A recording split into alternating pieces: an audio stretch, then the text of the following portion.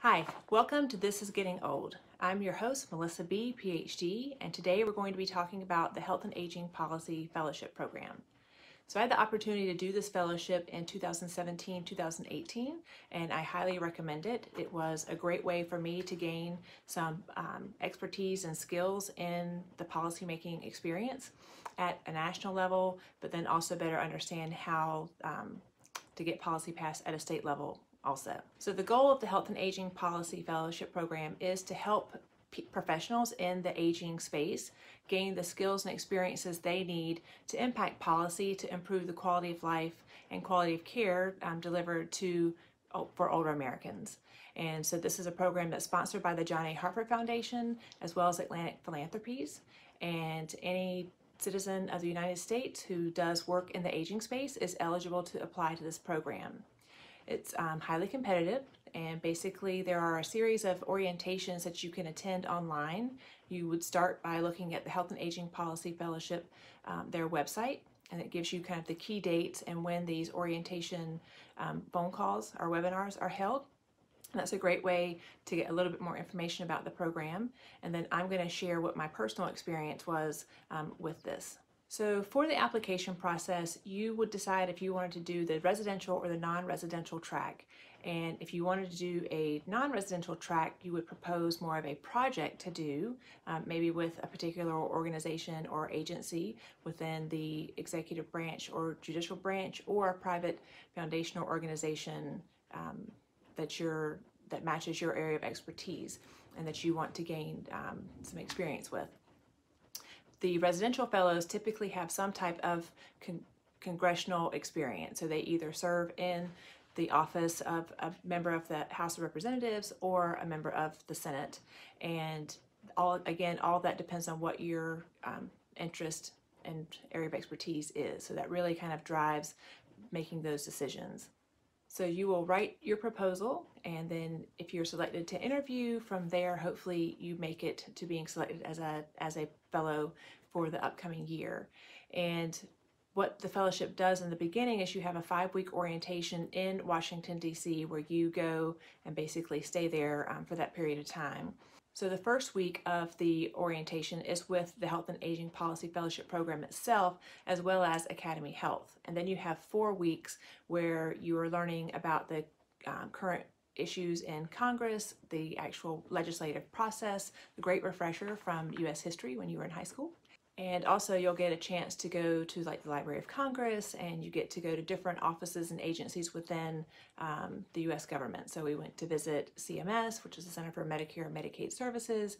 Also got to go to the State House of Maryland to watch their legislative process to get an idea of how things compared at the state level compared to the federal level.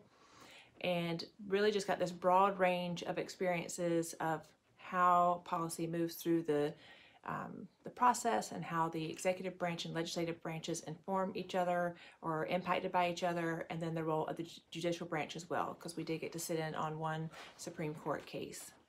So when you're choosing your project, you're looking to see what the current work of the agency that you might want to work with, what are their current priorities, and how you may fit into carving out some type of project for yourself. In my case, I did non-residential, but because I live close enough to DC, I was able to have a legislative experience. And so I decided that I would like to serve in the Senate on the Special Committee for Aging in the office of Senator Collins, who is the chair of that committee.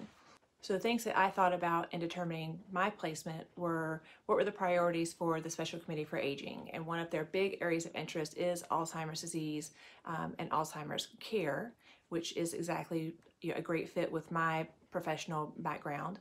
But they also are interested in elder abuse, frauds and scams, and pricing of insulin and other drugs with Medicare Part D.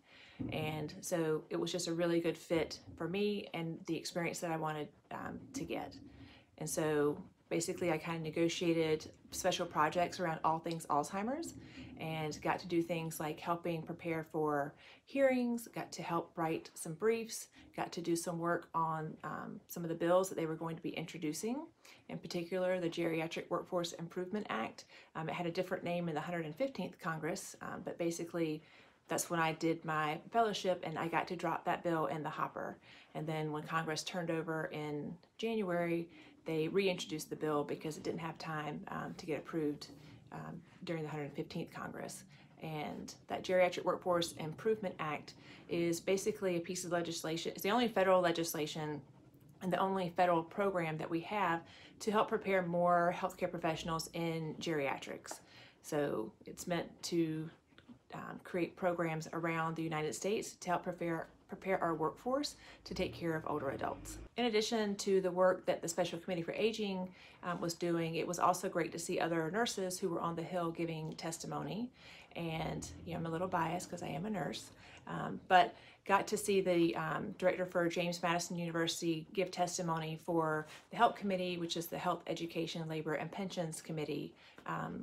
And so that was just a really neat experience to have. Some of the other experiences that the Policy Fellowship will give you is looking at legislation on the state level. And so we took a trip to Maryland, to the State House, to see how the state government operated. So one of the other things, if you do a legislative experience and serve in a member of Congress or a House of Representatives office, is you do actually get to go make a visit to the state office and not just have the federal level experience, to actually go back to the home district of your member. And so for me, that was Maine. And at the annual Alzheimer's hearing in June of 2018, met some folks from Jack's Labs and told them that we were going to be doing my state visit in 2 weeks, and I was sharing my hand feeding techniques, and so they invited me to do a presentation while I was there for my state visit with people from the local Alzheimer's Association, as well as people from Jack's Labs and other members of the community that were interested in Alzheimer's care. So that was a highlight for me as a nurse scientist, to get to go do my policy visit and incorporate my work into that as well. So that was a lot of fun. So some of the other experiences while I was doing my state visit is I got to tour 2 biomedical labs, got to go to the state capitol of Maine, as well as meet some of the staff members in the Maine state office for Senator Collins. I also got to have my first Maine lobster while in the state of Maine, so that was another highlight. So one of the things that also happens around the same time of the annual Alzheimer's hearing is they have a National Alzheimer's Dinner the night before. And so with that, I got to meet Marcia Gay Harden. She had written a book called Memoirs of My Mother, a story of life, love, and flowers. And it was a great book, and she was going to be testifying with the hearing the next day. And one of my favorite stories about the Alzheimer's hearing or the National Dinner, is that as we were leaving, I got a great picture with Senator Collins. And then also as we were kind of moving out into the lobby, I saw somebody coming by and I was like, oh my gosh, like, I think that's Billie Jean King. So I like said it a couple of times. I was like, why am I telling Senator Collins that Billie Jean King is walking by? But I think Billie Jean saw me do that, and she was like, Senator Collins. And I was like, oh my gosh, this is so great. These ladies know each other. And the first thing that Billie Jean said is that she was like, I want to thank you again for supporting my nomination. And I was like, oh, I wonder what they're talking about. And so they began to talk, and Billie Jean was explaining that she had been nominated for the Presidential Medal of Freedom, but in order to get that award, you have to have a nomination from a Republican and a Democrat. And so Senator Collins provided her the support from the Republican Party. And I started looking it up, and I was like, that was fully like 9 years ago.